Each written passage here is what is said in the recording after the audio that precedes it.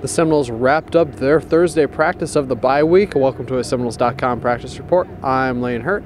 After practice, head coach Jimbo Fisher talked about how great this matchup is for the Atlantic Coast Conference, having two top teams square off in the middle of October. I think it's very good. I mean, that's what promotes your league. That's what brings you exposure, and that's why you play in these games. And I think it's good for Florida State. It's good for Clemson. It's good for ACC, most definitely. Game day is still a week and a half away, but with a bye week, the Seminoles can set their sights solely on Clemson.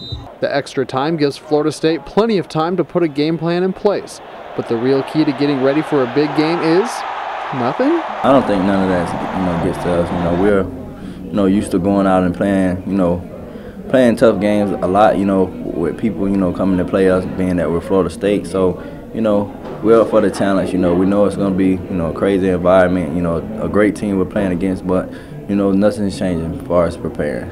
Of course, just because preparations stay the same doesn't mean the Seminoles aren't looking forward to having all eyes on them next Saturday evening. I'm ready. I've been waiting on this one. I want to get a little get back on them anyway. So, but I mean, just getting that big stage in the spotlight. I mean, everybody's geared up for it. They're ready to go, and they're going to take this week a lot more serious just with the preparation and just getting ready for it.